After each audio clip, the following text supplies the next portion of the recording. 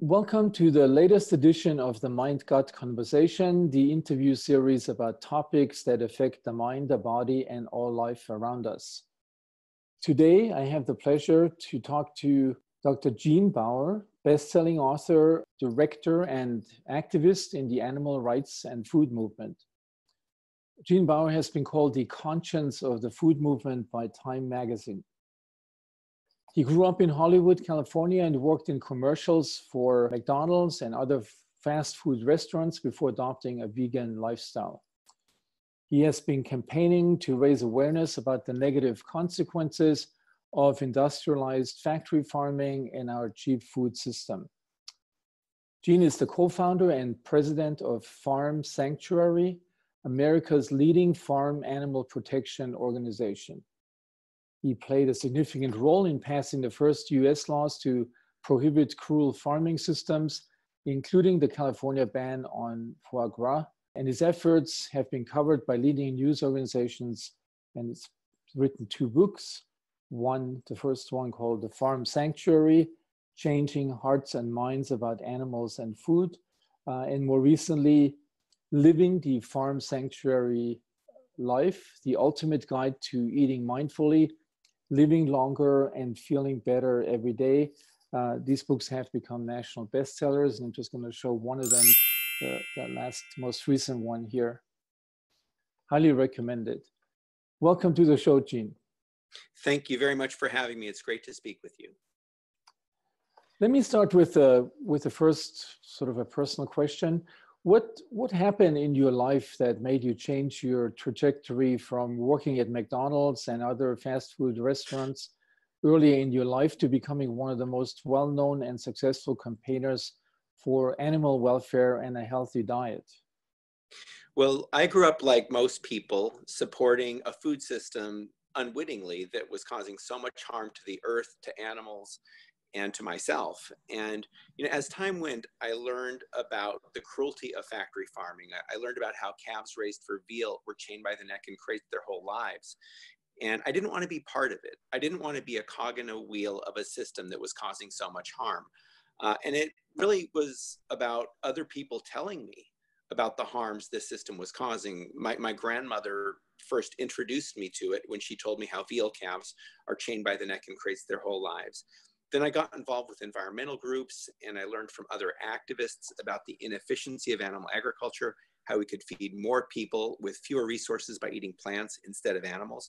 And then I learned it was possible to eat plants and to get all the nutrients we needed without eating animal products. And I thought, if I can live well without causing unnecessary harm, why wouldn't I? So I went vegan in 1985, co-founded Farm Sanctuary in 1986, and it was all based on this desire to live without causing unnecessary harm, to live in a way that I felt good about, that was aligned with my own values. So it's really a fairly typical story that we grow up being totally unaware. We live the lifestyle that's sort of practiced by the majority of people, and then something happens, and we become more mindful of the diet, and in some people that mindfulness then translates into changing behaviors. So I think you really tell that story. Yeah, absolutely. And human beings are very much social animals. We tend to do what those around us do, and we don't often think about the impacts, or we don't think about them enough, I should say, and don't realize that we have other options and other choices we can make. And we also have a big infrastructure in place where you have fast food restaurants all over the place. It's very easy and convenient to make unhealthy, harmful choices, and everybody around us is doing it, so we start doing it without thinking. But when you step back and begin recognizing the impacts of our food choices, and also recognize that we have an opportunity to make better choices, that for me is how the change happened. There are many reasons to become a vegan, from selfish reasons to live longer, to altruistic reasons to reduce the suffering of animals, to environmental reasons to slow global warming. what are the main reasons that led you to adopt the vegan lifestyle? Well, for me, it really started with ethics. I didn't want to cause animals to suffer unnecessarily. I also didn't want to harm the planet and the environment the way animal agriculture does. So that's how it started. But I also realized that there were health benefits. And ultimately, I just wanted to live in a way that I felt good about, that was aligned with my values and also aligned with my interests. And so for me, it's altruistic and it's also selfish. The vast majority of people living in the US are carnivores or omnivores simply because their food preferences have been shaped early in life, because it is American to love steak and hamburgers. The majority of these people were never encouraged to be mindful of what they eat and where their food comes from. How successful have you been with your campaigns to change this situation? Now, as you say, most people grow up eating a certain way. They're shaped by their social and economic and food ecosystem. And I think that most people, when they think about it, don't feel very good about factory farming. I think most people would rather support a system that doesn't cause such suffering to animals, would also rather eat food that is nourishing and makes them healthy instead of food that makes them sick. And in the US, it's been estimated that we could save 70% on healthcare costs by shifting to a whole foods plant-based diet. So eating animal products and processed foods the way we do is actually making us sick, and that's not in our interest. And I think most people would rather eat food that is healthy instead of food that makes us sick. I also think most people would rather support a food system that's not destroying the planet the way animal agriculture does. The United Nations put out a report a few years ago talking about how animal agriculture is one of the top contributors to the most significant environmental threats we face, including climate change, including the loss of biodiversity. And I think most people would rather not cause those harms. So to me, a large part of this has to do with just providing information and letting people know that they can actually be empowered to make choices that are better aligned with their own interests, that they can eat food that doesn't make them sick and that doesn't destroy the planet. And they can also support a food system that is more aligned with their values. You know, today, oftentimes people will say, don't tell me, I don't want to know, when the issue of factory farming or animal slaughter comes up. And you know, I think the good news is that we can know about that and we can choose not to support it, and we can feel better about the way we're eating and not say, don't tell me, I don't want to know. Yeah, it's been kind of interesting to me, having grown up in Munich, Germany, and in contrast to the US, there have been many TV documentaries and reports on primetime TV about the, you know, some of the horrific things that are happening to animals. So in Europe, a big thing is the whole long distance transport to the Middle East, where 20% of the animals, you know, die during this transport, and so this horrendous cruelty that happens just during the transport. Not even talk about the, you know, raising these animals.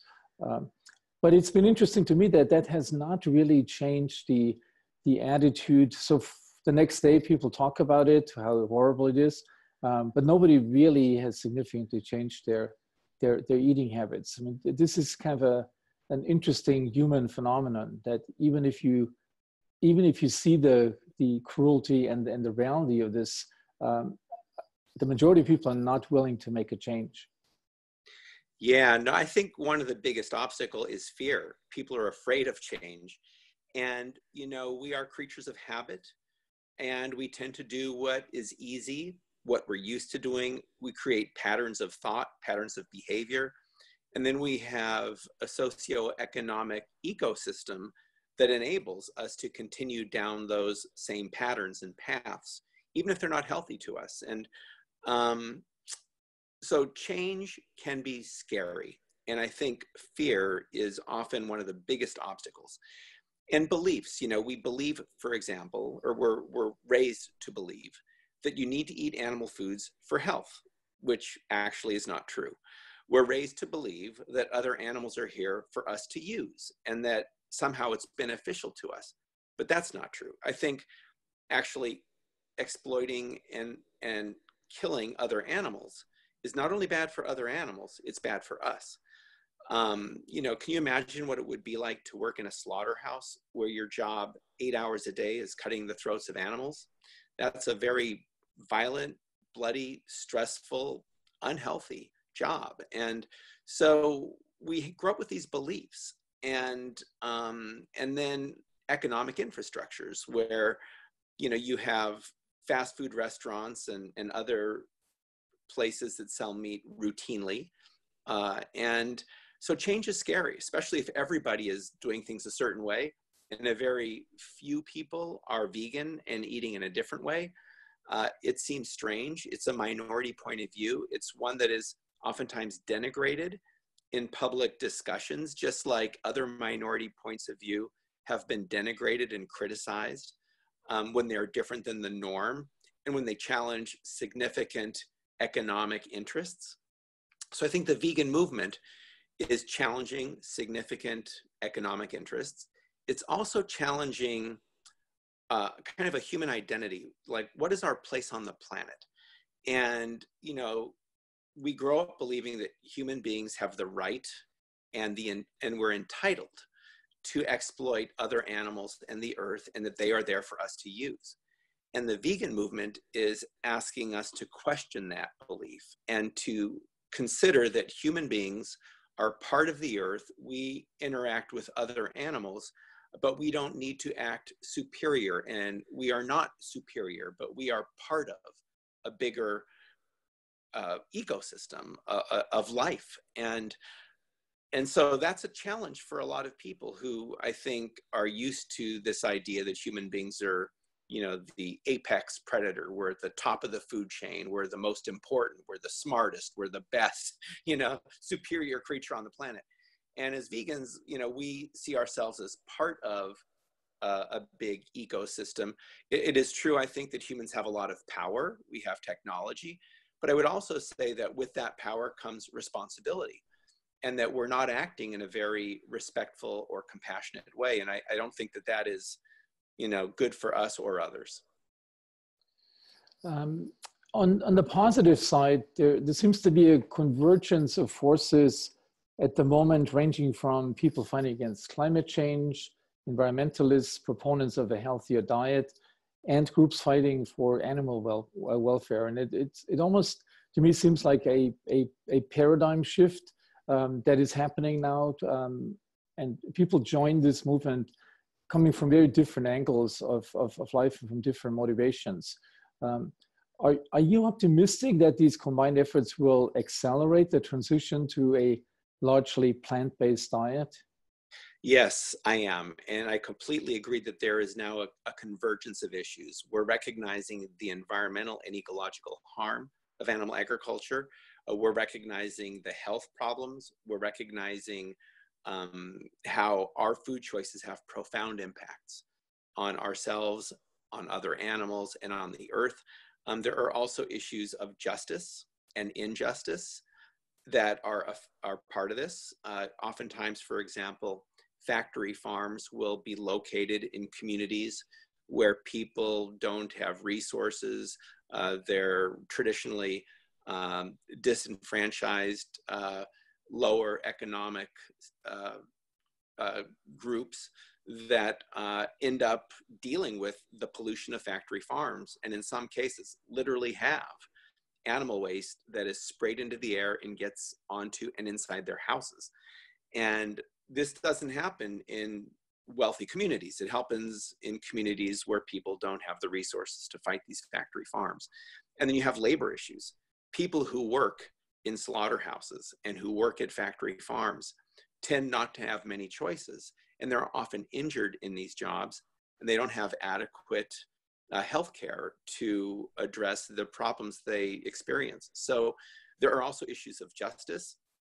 There's spirituality issues, and what is our place on the planet? Again, this gets into sort of profound questions about who human beings are and how we interact with others. So there are many things happening now, from human health concerns, environmental concerns, ethical concerns about animals, and issues of what is appropriate human conduct on the planet. And I think most people would rather act in a humane way and in a compassionate and respectful way, as opposed to in a cruel and selfish way.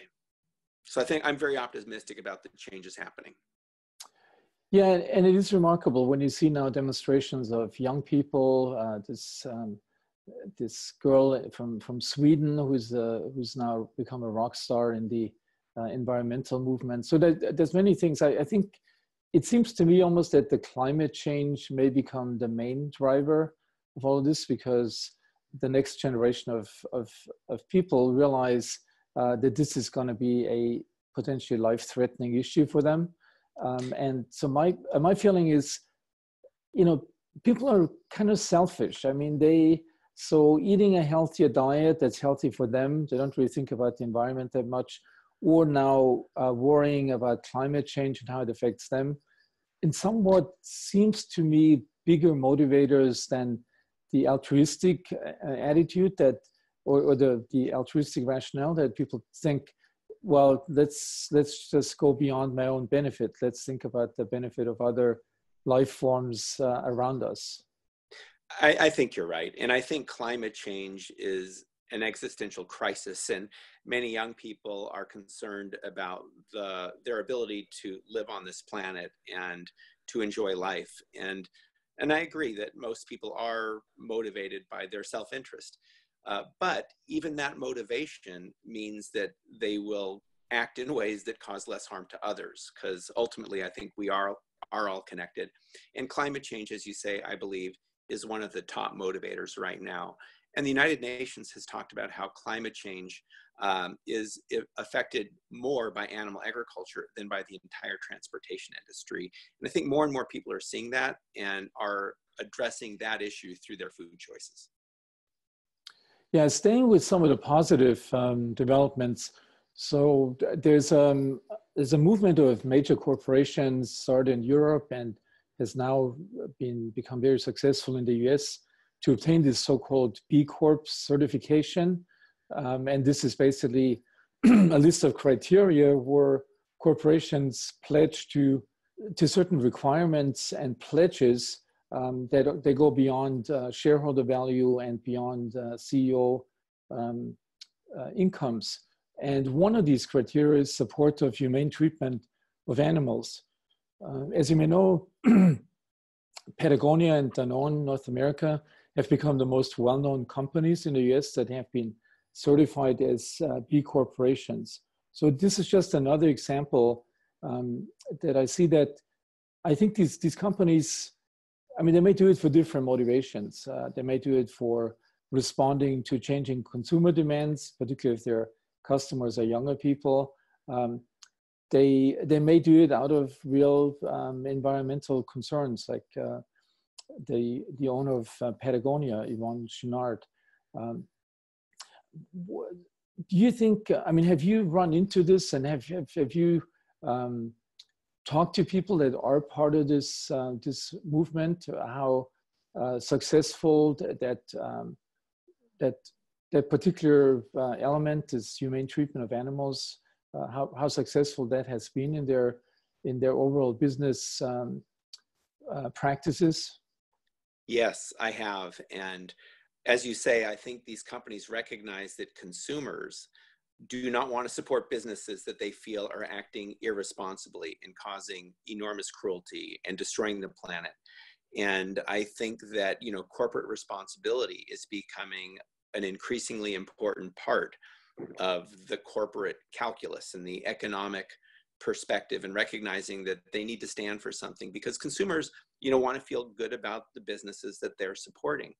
And, in addition to addressing animal welfare issues and, pledging not to support certain types of factory farms, which I think is very positive, you have companies that are also not wanting to support the destruction of rainforests, for instance.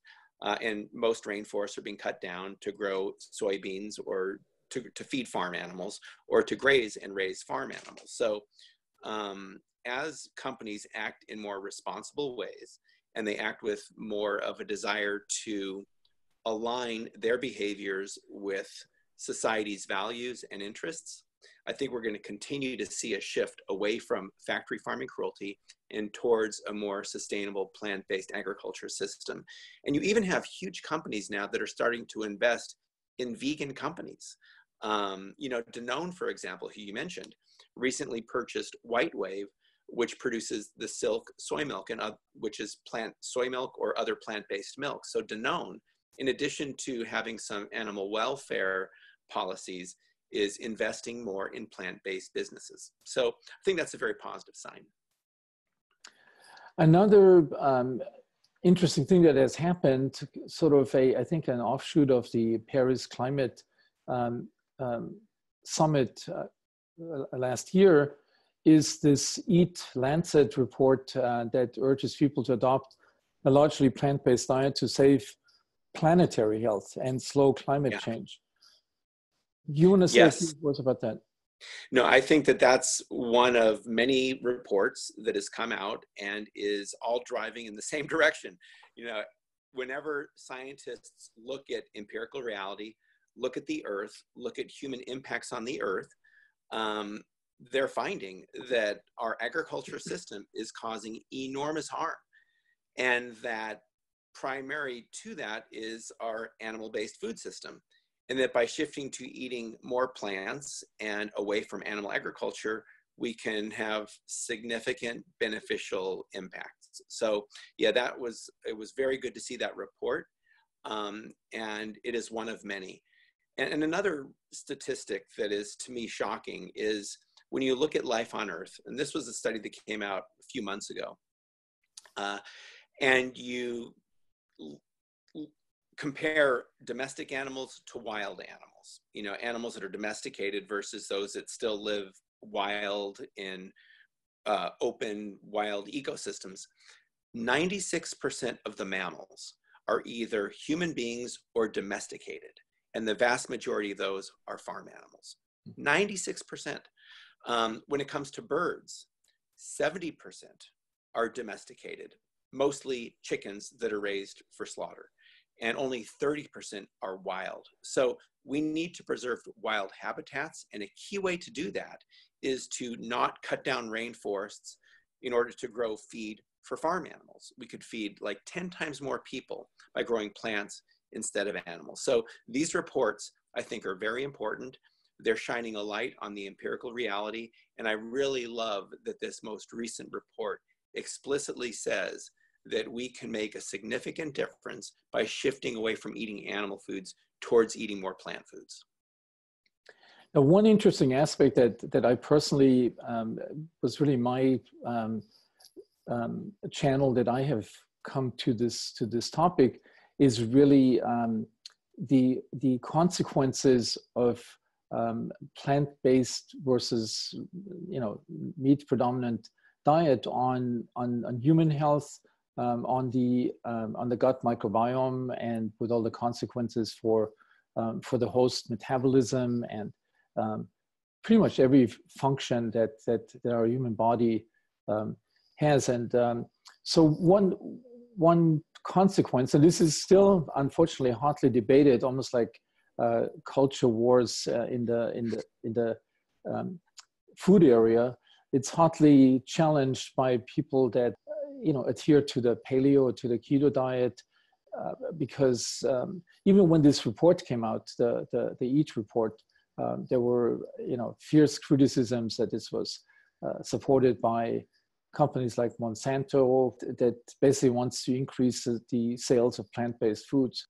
This is something remarkable, that even if you ignored all the other aspects that we have been talking about, the benefit of a largely plant-based diet for human health and for the diversity and abundance of our microbiome system in our gut is indisputable. There's absolutely no question about that. And so that's kind of another avenue that will lead to exactly the same conclusion, that moving to a largely plant-based diet is the only way to go for the future. Yes, I completely agree. And, too often we become used to certain bad realities like heart disease. And even doctors are not as well versed in nutrition as they should be. And they have historically been far too close to the pharmaceutical industries and towards prescribing and recommending medication that's not necessary. Now, I'm getting to be in my late 50s now, and I had not been to a doctor in decades. And about 10 years ago, I went to a doctor just to get a checkup to make sure everything was fine. And the doctor started asking me about my family history. And when I told him that my grandfather died of a heart attack and that my father had a heart attack, this doctor, without taking any blood or doing any tests, said he might want to recommend I go on heart medication. And I was stunned, but that's just an example of how there are certain patterns and how our country is too often very quick to go on certain medications that could be prevented, and health problems could be prevented by choosing a healthier plant-based diet. Hippocrates, the founder of Western medicine, said, "Let food be thy medicine." And I think one of the primary motivators for many people today who are going vegan or vegetarian or reducing their meat consumption is to improve their own health. And there are great documentaries out now. You can see them on Netflix and through other online channels, or even on TV sometimes, that are talking about and showing examples of people who have gotten off of diabetes medication or heart medication or various other medical inputs by eating plants instead. So I think that's a very strong motivation. And, most people would rather feel good and feel healthy instead of feeling sick and taking pills and other medications to relieve their ailments. Yeah, just giving a brief story about the area that I'm working in as a gastroenterologist. Colon cancer screening at age 50 has sort of become a generally accepted standard. Now, studies are indicating that the age group where colon cancer is rising the fastest is actually in people under 50. And so the way the medical system has responded to that challenge is not questioning, could this have anything to do with our diet and the resulting obesity epidemic? Or, instead they responded to this challenge that we lower now the threshold or the age limit for colon cancer screening to 45. So if this trend continues, we're going to be recommending to do colon cancer screening at an earlier and earlier age. And when I ask people about, have any of these studies taken into account the dietary habits of people? And the answer was no. People that undergo colon cancer screening will not get a counseling in nutrition, even though we know, that high consumption of red meat is a definite risk factor, and also cured meats is a definite risk factor for colon cancer. So this is amazing. It's an amazing example. It's a great example, and it's so unfortunate because people are suffering and people are dying at a young age, but there's just sort of this myopic view and this failure to recognize that by being more mindful and making smarter choices about our food, we can get off of medication and improve our health. The sad reality is that, there are industries now that are built around illness, and it's sort of not in their interest to look very hard. And I'm not saying that these are bad people or there's a conspiracy or anything, but when the norm, when everybody's doing things a certain way, and when people are making a living doing things a certain way, there's oftentimes a desire not to think about other ways. And that's the same in the food industry too. You have huge grain companies that are making lots and lots of money growing soy and corn to feed animals. And when, the domestic consumption doesn't keep up, then they push it externally to export markets. Same thing with the dairy industry. We overproduce. And so people are making money on that, oftentimes with government subsidies, financial support, and it's a whole system that needs to change ultimately. Yeah, I fully agree. Let me change the topic a little bit. One of the biggest environmental impacts of the colonization of North America by the Europeans has been the near or almost complete extermination of millions of bisons, and as a consequence, the destruction of an entire ecosystem, the prairie tall grass ecosystem, which was dependent on the buffalo as a keystone, so-called keystone species.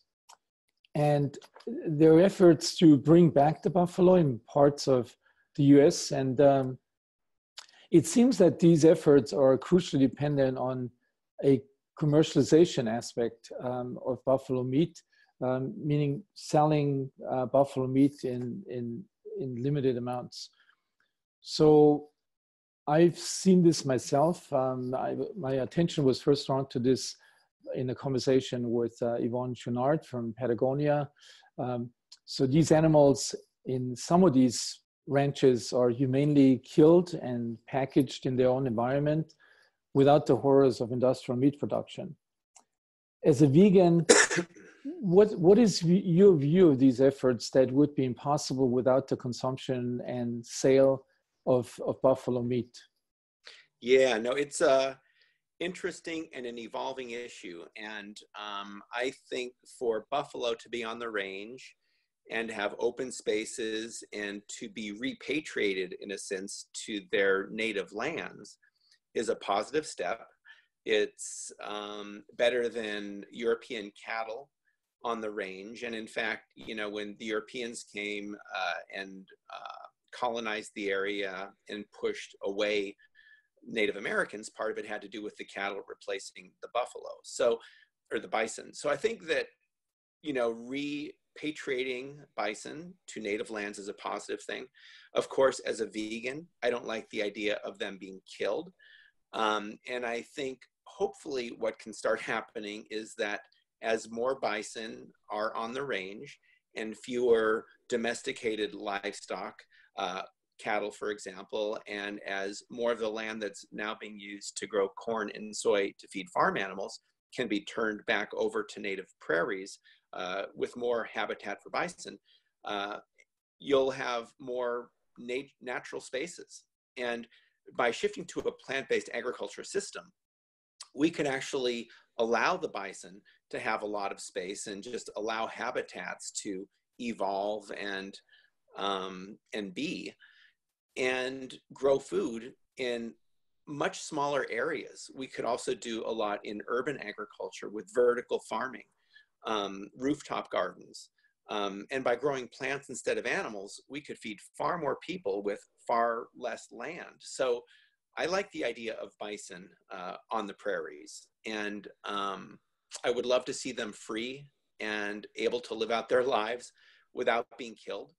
And, you know, to me, being a vegan ultimately is about creating mutually beneficial relationships with other animals where they're allowed to live, we're allowed to live, and then we each kind of enrich our own lives by the interaction. And seeing buffalo on the range running free, I think does something good to our spirit. And to me, that's a very positive thing. And the idea of humane slaughter is one that I'll also just bring up. And, you know, when you think about it, the word humane and the word slaughter don't really fit very well together. So it's better that bison are outdoors and have a good life as opposed to cattle who are raised in feedlots. But killing is still killing. And if it's unnecessary, and I believe it is unnecessary, you know, that would be the direction I hope we can go in. I do understand, you know, there are financial issues right now and perhaps financial incentives to kill animals. But I don't like that. And I would love us to get to a place where just enjoying the company of other animals and the presence of other animals would generate some economic benefits. And you're seeing this now with whale watching, for example. You know, for centuries, human beings would kill whales and use them for their fat, and it was an extractive relationship. Now, there are boats that go out with people that pay money to watch the whales. And, you know, in some cases, those might be invasive and not necessarily very healthy, but it's more of a mutually beneficial kind of relationship, you know, as opposed to one that's extractive. So I would love us to get to a similar place with bison. Yeah, and if you think about it, I mean, people pay, similar to the whale watcher, I mean, people pay a lot of money to go on African safaris to see Yes. wildlife. You would imagine it would be equally fascinating, at least as fascinating, to, you know, take tours and watch tens of thousands of buffaloes roaming around in, you know, the way they used to. So absolutely, it's an appreciation economy instead of an exploitation economy. And you know, again, seeking to create mutually beneficial relationships, to me, is a big part of what it is to be vegan. And that includes mutually beneficial relationships with other animals, but also with the earth and with ourselves and with other people. And another part of being vegan, to me, is addressing abuses of power. And this goes back a little bit to what I said earlier about human beings having a lot of power. And too often we take that to mean that we are entitled to our, you know, to kill others and use them however we want. But I think that with power comes responsibility. And unfortunately, power does tend to corrupt. And it actually tends to undermine our empathy. And I think empathy is a really important part of our humanity that I think, you know, vegans are trying to reclaim and encourage others to reclaim. yeah, absolutely. Let me come back to another paradox that it's always been difficult to for me to understand. It's the obsession of many people in Western societies, actually increasingly, with the well-being of their pets, while the same people are completely oblivious to the treatment of farm animals. So, you know, people are willing to spend tens of thousands of dollars in this country for, you know, for medicine and treatments for their animals when they get sick, but they have absolutely no concern whatsoever for animals that they don't consider pets. How you must run into this a lot in your campaigns. How do you explain that? Yeah, that inconsistency is something that has bothered me for a long time. In fact, Farm Sanctuary's first bumper sticker said, "If you love animals called pets, why do you eat animals called dinner?" And, you know, I think it really boils down to prejudice and discrimination. There are certain animals who we get to know, who we bond with, who become part of our family, and who we love. And there are others who we see as exploitable commodities.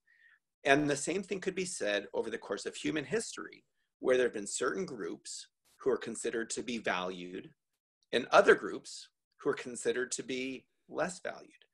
And when it comes to companion animals versus farm animals, that's the case. You have companion animals who live with us, who live in our houses, who are part of our families, who we love, who will do everything we can to help. But then there are animals who we eat, who we actually have, I think, an emotional interest in not getting to know. Because if we get to know them, we may not feel good about what we're doing. So there is, I think, this disconnect and this dissonance between empathy and connection and compassion in our behavior. And so when it comes to farm animals, we exploit and abuse them. So we don't want to see them a certain way. And what this also does, I believe, is it actually leads to attitudes of abuse. When there is a perpetrator of abuse who has power over a victim, oftentimes the perpetrator will denigrate the victim, perhaps to make themselves feel better about how they're mistreating this other individual.